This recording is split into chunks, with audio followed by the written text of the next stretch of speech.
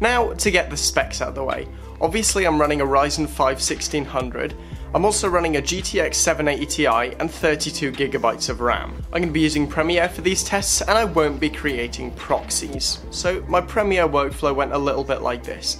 I imported my 3 clips that I got off Røde's website because I can't afford a Røde camera. Then I modified the settings, cut the clips up, added some sound, and then added a layer of lumetri consisting of a LUT and some basic adjustments.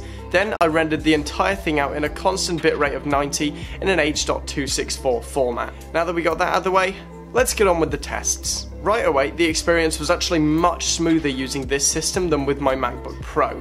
There was no slowdown during editing and I could cut and modify the settings with no problems whatsoever. The sound was also good, but as soon as I added a layer of lumetri, things started to slow down a little bit. When I rendered it, it only actually took 3 minutes, which is a lot faster than how long it took on my MacBook Pro. Overall, this test has just shown me how competent Ryzen 5 is as a workstation CPU, and modifying and editing Red Raw is perfectly doable on the Ryzen 5 1600. Thank you for watching, remember to like the video. If you want to see more content like this, then please subscribe. There's one thing left to say, and that is goodbye.